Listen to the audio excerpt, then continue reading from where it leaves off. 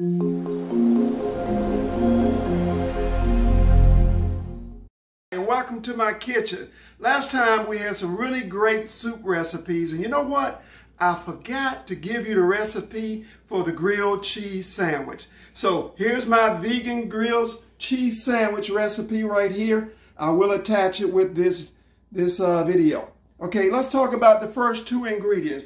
We're going to start off with 1 cup of raw cashews and 1 carrot cut up. We're going to put that in a saucepan and put it on the stove, and we're going to boil it for about 10 minutes. So let's go ahead and do that, and then I'll get back with you. Okay, 10 minutes has gone by, so we're going to take this mixture here, and we're going to put it into our Vitamix, draining the water off. But do not disregard the water, because we're going to actually use that to help blend the mixture up, okay? Okay, next we're going to mix in our dry ingredients.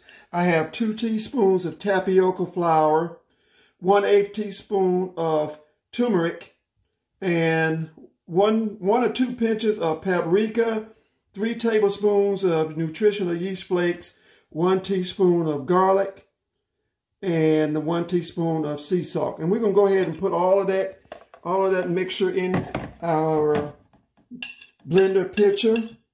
Now remember, I said do not discard the water. We're going to pour that in, and we're going to put this on top of the motor, and we're going to blend it up. I put 1 teaspoon of fresh squeezed lemon juice in the mixture, have it in a saucepan, and I'm putting it on low heat so it can thicken up, okay? So we're going to let it thicken up for a few minutes, and guess what? Then it's going to be time to go ahead, make our sandwiches, put it in the pan and grill it. Okay, the cheese mixture has thickened up, as you can see in the pan. We're going to go ahead and put that on our bread. And we're going to butter our other side of our toast. This is a vegan butter spread, okay? And if you prefer to keep it more fat-free, of course, you don't necessarily have to do this. And we're going to grill this for a moment, and I'll get right back to you. Okay, that looks like it's about ready now. We're going to go ahead and take it off of the pan, put it on our plate, and take a look at that. Now, doesn't that look absolutely delicious? Quick, easy recipe.